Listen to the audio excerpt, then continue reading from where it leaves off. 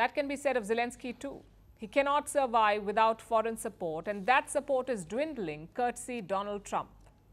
So will the Ukraine war end in 2025? It's been on for more than 1,000 days, as we've been telling you. The situation on the ground is volatile. Ukraine is hitting deep inside Russia. Moscow is striking back with new weapons. On Sunday night, Russia launched 78 drones into Ukraine. Kiev says it shot down 32 of them. But that's not their only challenge. Winter is coming, the third winter of this war. The front lines are likely to freeze for the next few months. But Russia doesn't want to let up. Putin has approved a new budget for 2025. He's allocated $126 billion for military spending. $126 billion, that's 32.5% of the total Russian budget. For perspective, NATO countries are expected to spend 2.5% of their budget on defense. Putin plans to spend 32.5%. In 2024, military spending made up for 28.3% in Russia. So the message is clear. Putin is prepared to ramp up this war. What about the other side? Well, there's a contrast there. Ukraine seems to be signaling at a thaw. On Friday, the Ukrainian president gave an interview to a British media outlet. Zelensky was asked a simple question there.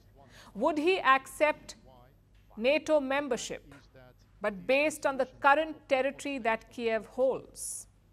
Listen to what he had to say. The fact is that it is a solution to stop the hot stage of the war, because we can just give the NATO membership to the part of Ukraine that is under our control. Yes, it could be possible, but no one offered. But the invitation must be given to Ukraine within its internationally recognized border. You can't give invitation to just one part of a country. Now, since the war began, Russia has occupied nearly 20% of Ukrainian territory. So right now, Kiev controls only 80% of Ukraine. Is Zelensky willing to let go of that for NATO membership? Well, that's what he's saying.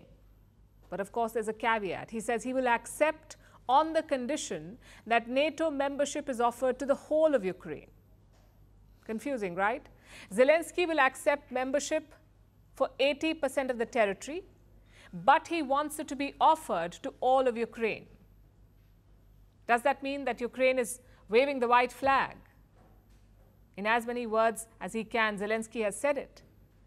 He said this could help end, and I'm quoting him, the hot phase of the war.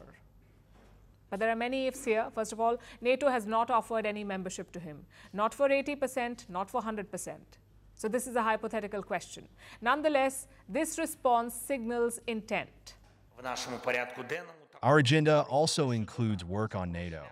An invitation for Ukraine to join NATO is a necessary thing for our survival. We are working at all levels to strengthen the position of Ukraine and the entire Euro-Atlantic community. I am grateful to each and everyone who helps us. So what happens to the lost territory, the 20% that Russia has? Zelensky says he will renegotiate its return with Russia, but in a diplomatic way. Well, good luck to him. This is making headlines because this is the furthest that Ukraine has gone to suggest that it would cede territory.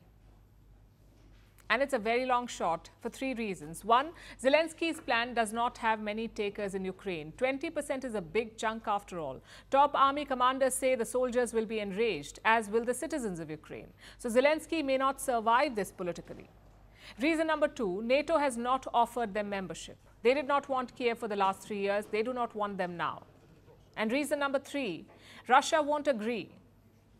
Ukraine wanting to join NATO was the trigger for this war. It's unlikely that Moscow will agree to it now. If anything, this will escalate the conflict, with NATO pitted directly against Russia.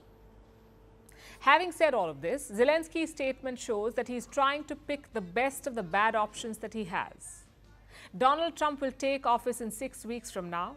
He wants to end the war on day one. That would mean concessions, especially for Ukraine. It could lose its territory anyway. So Zelensky is just making a virtue of it and signaling at peace. And while the US support for Ukraine remains dicey, Europe is trying to step up. This morning, German Chancellor Olaf Scholz arrived in Kiev, his second visit in 3 years. It's a surprise trip. with two objectives. One, more aid for Ukraine. Scholz has pledged $680 million in military aid. And reason number two, pushing for NATO membership. Olaf Scholz will discuss it with Zelensky, and then he will raise it at a meeting in Brussels later this week. My very clear message from Kiev to Putin: we're in this for the long haul, and we will stand by Ukraine for as long as it takes. We have talked not only to the current American administration, with which we had a very good cooperation in this regard, but we've already talked to the Donald Trump too. I believe that we can set on developing joint policies. This is everyone's aspiration. It is possible to do so, and in itself logical. So where does that leave us? The Ukraine war has entered a complex and uncertain phase with signals of peace from Kiev, escalation from Moscow, and the global leadership in transition. 2025 could bring a turning point in this conflict. But will the war end? For now, that question remains open.